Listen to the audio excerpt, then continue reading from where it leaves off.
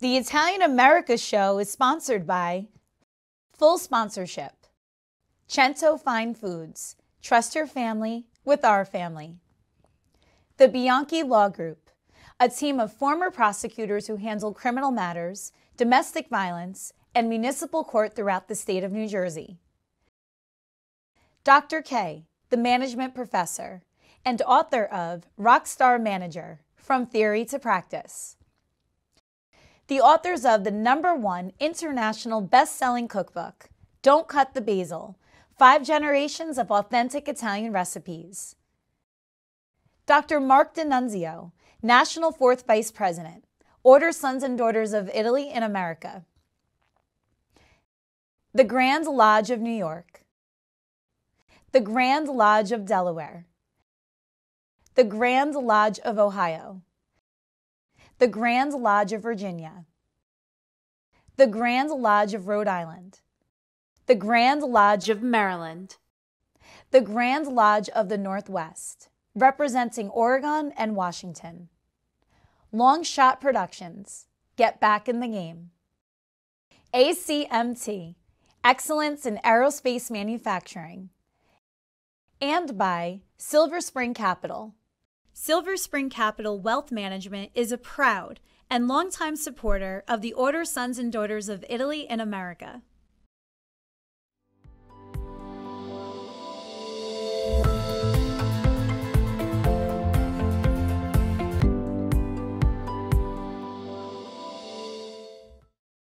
Welcome to the Italian America Show.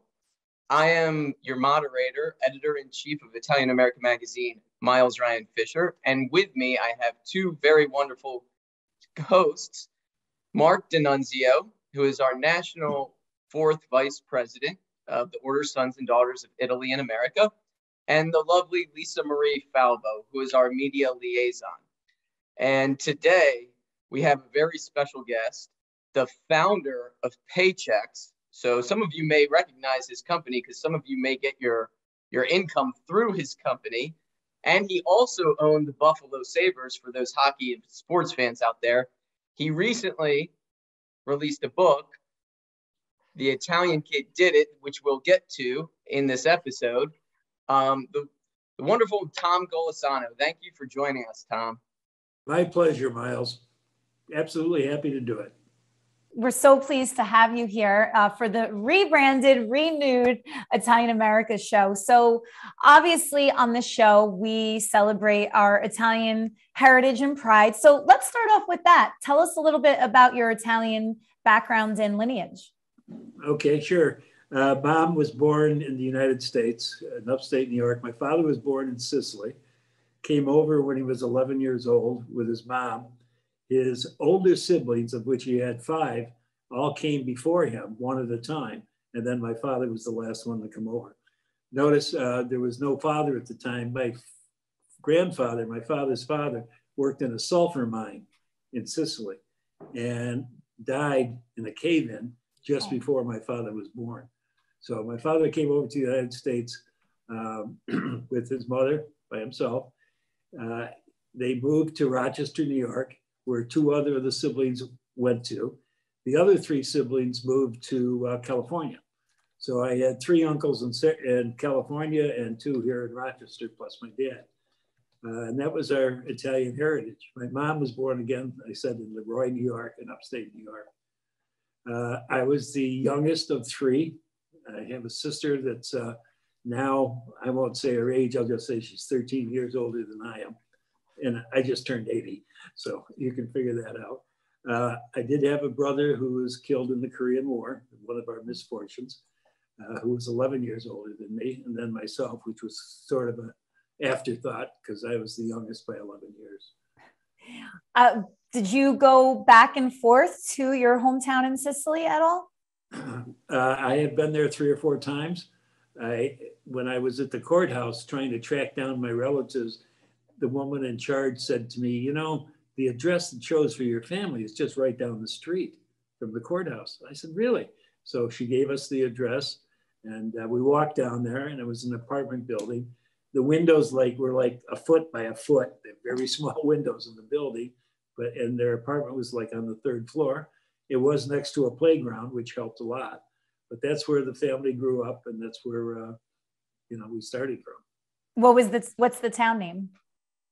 Cantonacetta, the city right in the center of Sicily, Cantonacetta. Very nice. Very nice. Well, I am half Sicilian myself, so is that it's right? meet a fellow Sicilian. Mark, what do you have? Yes, Tom, we were talking about Italian heritage. Please tell us how your Italian heritage helped you become a success. Well, Mark, it probably was a plus and it was probably a minus. The ways, I'll start with the positive side. Obviously, it probably was a little easier to sell Italian companies I service because I was Italian. So that definitely was a help. On the negative side, though, growing up in the 50s as a teenager and then going into the workforce in the 60s, being Italian wasn't exactly the most popular thing. And I was in a business that was a lot of people didn't know a lot about, but they assumed it had something to do with the mafia, the mob, so I had to deal with that in the early days. And it took quite a while to get rid of that potential or perceived image. But it did, but it took it into the 80s and 90s before people realized I was a very legitimate person. And it probably had something to do with the fact that we became a public company in the early 80s and had a very successful period of time. So it was negative and it was a positive. Yeah. I could see that, even to this day, some people still have that, that unfortunate stereotype against Italians. I know that people like yourself, though, have really worked hard to buck that with all of your wild success. And you talk about your company that went public in the 80s. Talk to us how that all came to be. Where did the idea for the company come from? And how did you scale it to such epic proportions? Sure, I'm glad to tell that story anytime.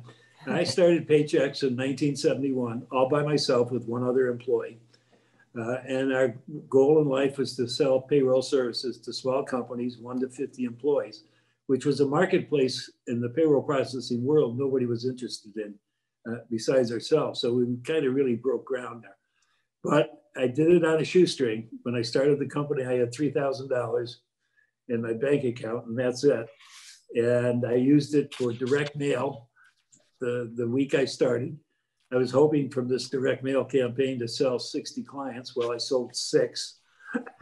So from that point on, for about a 4-year period, it was really touch and go. I went 4 years without a paycheck myself. Fortunately, my wife, Gloria, at the time, took out a job, employment, and she helped, quite frankly. I also had some friends that were very good to me. They used to take me to lunch. They used to take us to dinner and so forth. They knew things were tough. But after 4 years and getting about 300 clients, it became apparent that we were going to be somewhat successful.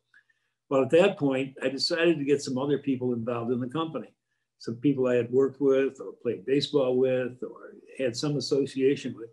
And I got them interested in Paychex and ended up with 17 of them that moved from Rochester, New York to other parts of the country to start a similar operation, Paychex.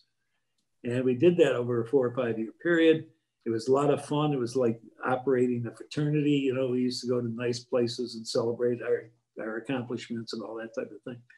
But then we decided we had to get serious, and we combined ourselves into one company. Before we were 18 different companies.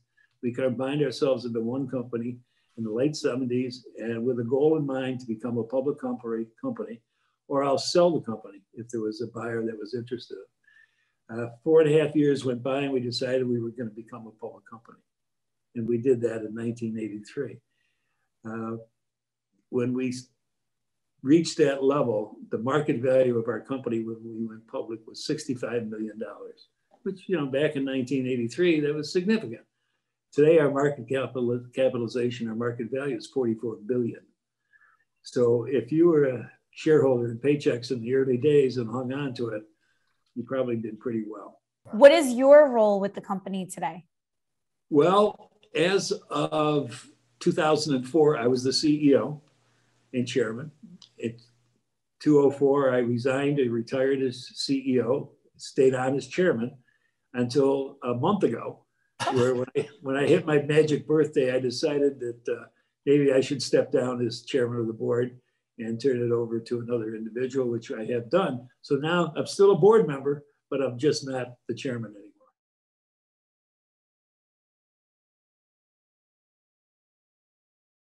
What's the secret to my famous margarita pizza? Fresh basil, fresh mozzarella, and cento. People ask my wife, what's the secret to your bolognese? A little of this, a pinch of that, and cento. Grandma passed on 2 family secrets. Saute, don't fry, and always cook with cento. It's no secret that the best tasting dishes use cento, San Marzano tomatoes imported from Italy, with nothing added, just authentic flavor for authentic Italian cooking. Cento, trust your family with our family. The Commission for Social Justice, CSJ, is the anti-defamation and positive image arm of the Order Sons and Daughters of Italy in America. The CSJ conducts campaigns at both community and national levels that support cultural and social issues of importance to Italian Americans, including the preservation of Columbus Day and his legacy. For more information on the CSJ or to donate, contact us today. So, within your journey in Paychecks, I mean, you got into owning a sports team, which is so exciting. For me, I'm a big sports fan. And the fact that you bought a major league team right where you grew up, in the area that you grew up, Rochester, Buffalo. Talk about how the Sabres came to be. Well, first you have to understand, I was not a hockey fan. I had seen 3 National Hockey League games before I bought the Sabres. The reason I got involved is, of course, the team at the time was bankrupt. And there was a danger of them leaving Buffalo and going to some other place. Well, that bothered me. Even though I wasn't a hockey fan, I said, well, maybe I can go in and help this community, which, like you said, was only right down the street, and see if we can't save this team. And after some process with the National Hockey League and some other individuals that might have been interested, I ended up buying the team. When we bought the team, we had 5,500 season ticket holders. And I can tell you that's a losing proposition. The team was not doing well economically. Obviously, it was in bankruptcy. Within a year, we had the season ticket sales up to 16,000, and we had a winning team. And for the duration of the years that I owned it, we never had a losing season. And we absolutely won the President's Cup one year, which was the best record of all 30 teams. So from a enjoyment, entertainment, sports point of view, I think we did a really good job. We ended up selling the team. An individual came along who wanted the team. We were very assured he would keep it in Buffalo, which is a #1 concern of ours. So we sold the team to a gentleman by the name of Terry Pagula. And Terry's, in my opinion, a good owner. Hasn't had as good a results as he wants, but he's trying. And we wish him well. Tell me what the motivation was to write a second book. Well, maybe I should ask you what the motivation was to write the first book, because they're actually tied together. I started writing the second book, the autobiography, and got about 6 chapters done and decided to show it to a publisher. So I showed it to the publishers, and they took a look at it, and one of them called me up and says, Tom, he says, you ought to write a business book first instead of an autobiography. So while we're talking on the phone, I said, gee, could I do that? And I started making a table of contents, sort of a listing of what I would say in the business book. And when we finished with the phone conversation, I kind of liked the idea. So I went to work right away on writing the business book. And of course, that came out last year, just before last year. Now it was time to do the autobiography, which we finished several months ago. And now that has come out. 2 years, 2 books. Any plans for the next book? What? No, unless I want to make a list of all the mistakes I made in writing these well, books.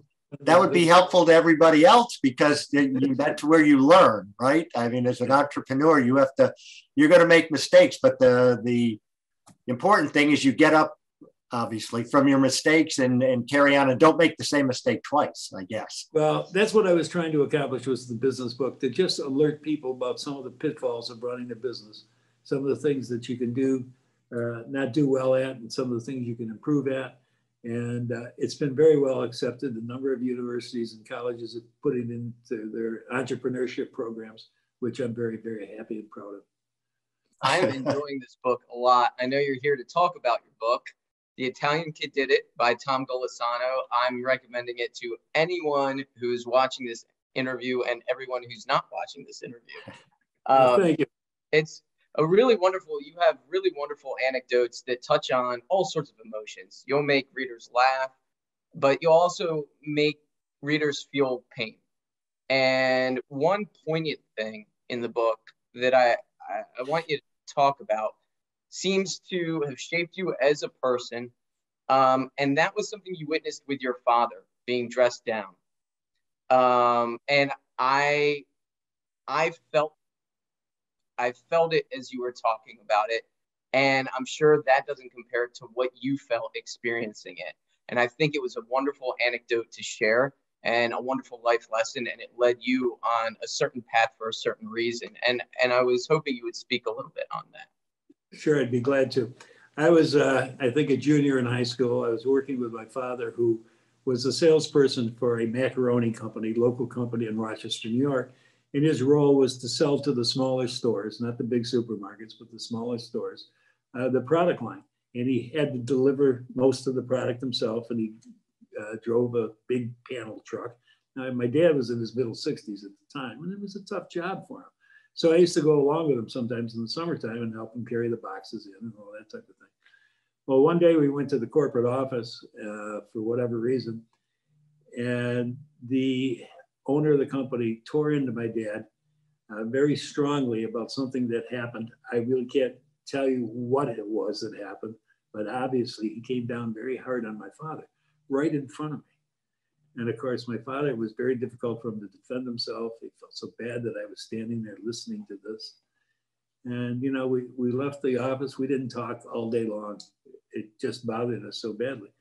But I made a couple decisions because of that. The first decision I made was, if I ever was in a position of management, managing people, I would never treat anybody that way. To give them such bad input in front of so many people, which there were a lot of people in the room when it happened. You don't do that type of thing. The second thing is, it inspired me. I said, if I have the opportunity to have my own business, that's where I want to be. I don't ever want to be in this position.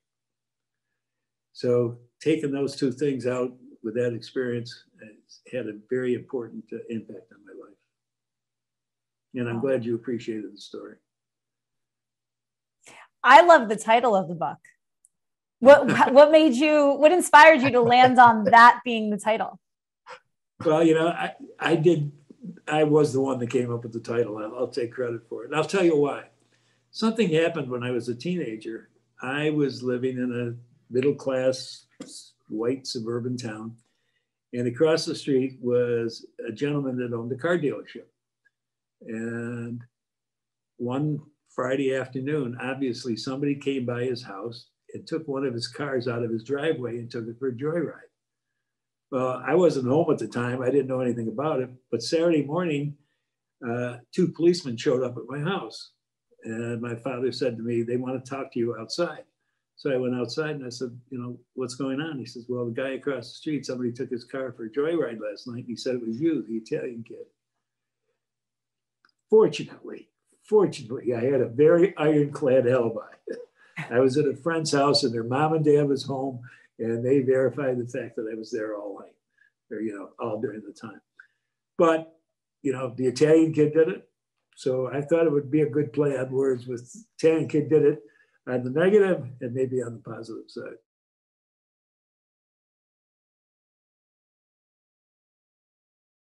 What's the secret to my famous margarita pizza? Fresh basil, fresh mozzarella, and cento. People ask my wife, what's the secret to your bolognese? A little of this, a pinch of that, and cento. Grandma passed on 2 family secrets. Saute, don't fry, and always cook with cento. It's no secret that the best tasting dishes use cento, San Marzano tomatoes imported from Italy, with nothing added, just authentic flavor for authentic Italian cooking. Cento, trust your family with our family. The Sons of Italy Foundation is the philanthropic arm of the Order Sons and Daughters of Italy in America. It was founded in 1959 with the purpose of preserving Italian American culture, encouraging educational excellence among Italian Americans, and assisting in other areas such as veterans' causes and disaster relief. To date, the Sons of Italy Foundation has given tens of millions of dollars to these efforts. For more information on the foundation or to donate, contact us today. So 2 books in 2 years. Talk about what the writing process was for you. How involved were you? And, what was the big takeaway you took from that? Because that was such a different thing for you. Yeah. Hired a writer to help me. His name is Mike Wicks. He's from Vancouver, Canada. And Mike had a knack that a lot of people have said to me. He has a knack of extrapolating my verbiage and putting into book form in a way that it makes it sound like me actually saying the words. And to me, that's a big hit because I wanted it to be my words and I wanted people to feel like it was me talking. And he just did a super job of it. And what we would do, we'd sit down and say, okay, we're starting chapter 1. Here's some of the things we might want to cover. And he would start interviewing me and then asking me questions. And of course, he recorded everything that we said. And then he said, okay, Tom, I'll see you in a couple of days. And I'd come back in a couple of days to see him. You need to have a chapter written. And we'd go over that chapter line by line. I was fortunate enough to have a good friend helping me with it, Steve Pigeon.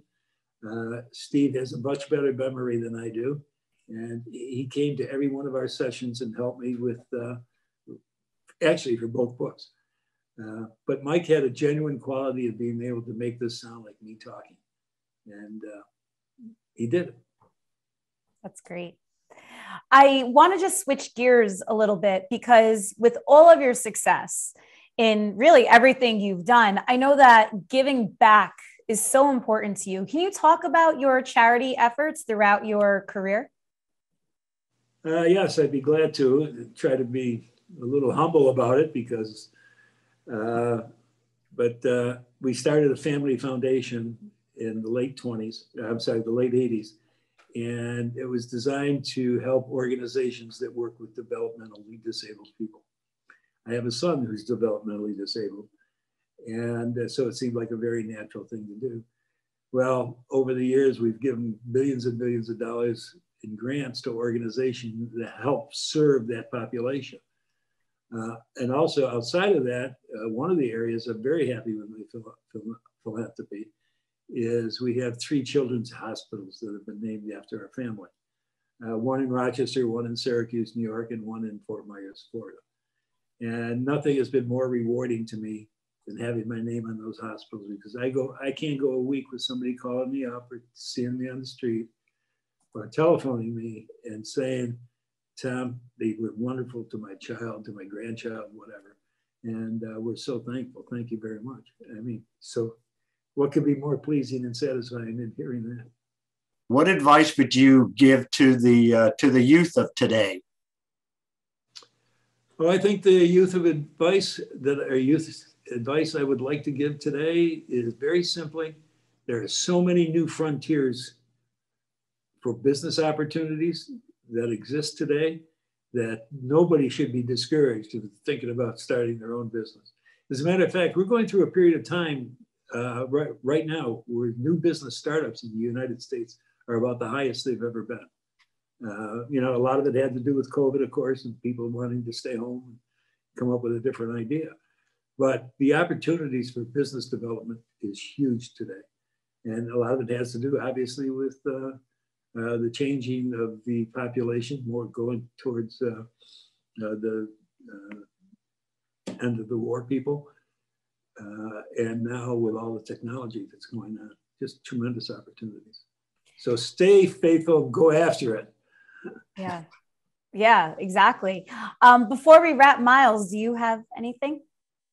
I have something, and this will be, we talked about this before we got on the show.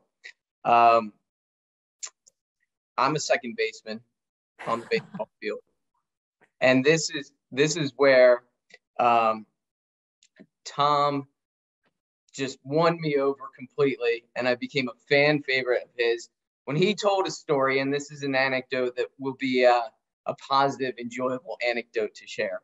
I was hoping that you would share the anecdote that you had in The Italian Kid about the second baseman on your team that got cleared out, and then how you responded to that on your high school baseball field.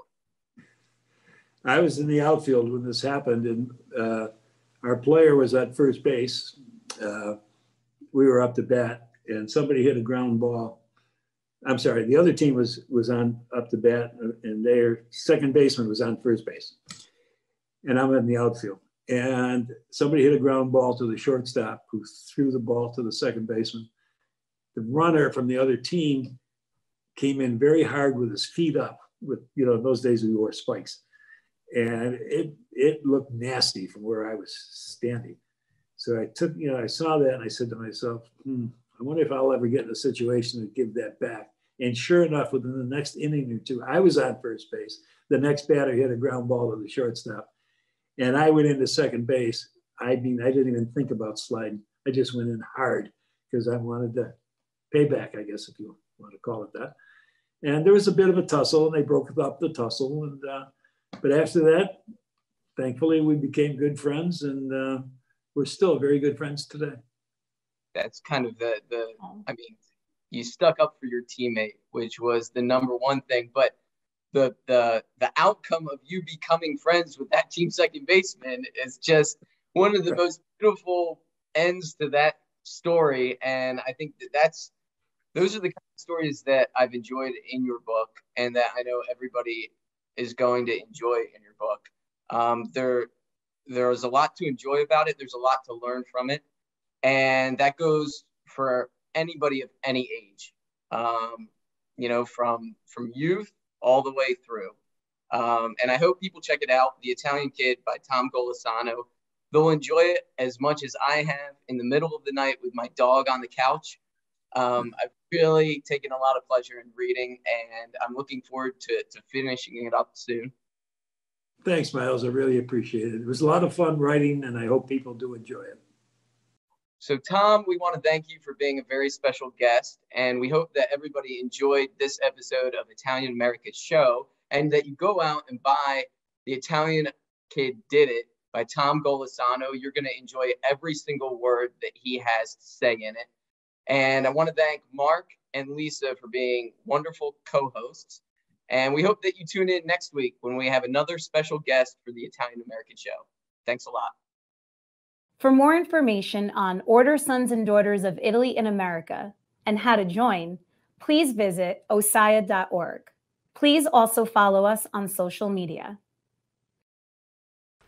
The Italian America Show is sponsored by Full Sponsorship, Cento Fine Foods. Trust your family with our family.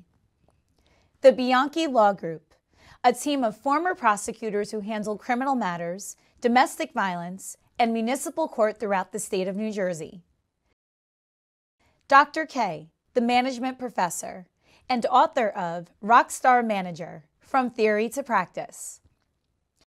The authors of the #1 international best-selling cookbook, Don't Cut the Basil, 5 Generations of Authentic Italian Recipes. Dr. Mark D'Annunzio, National 4th Vice President, Order Sons and Daughters of Italy in America. The Grand Lodge of New York. The Grand Lodge of Delaware. The Grand Lodge of Ohio. The Grand Lodge of Virginia.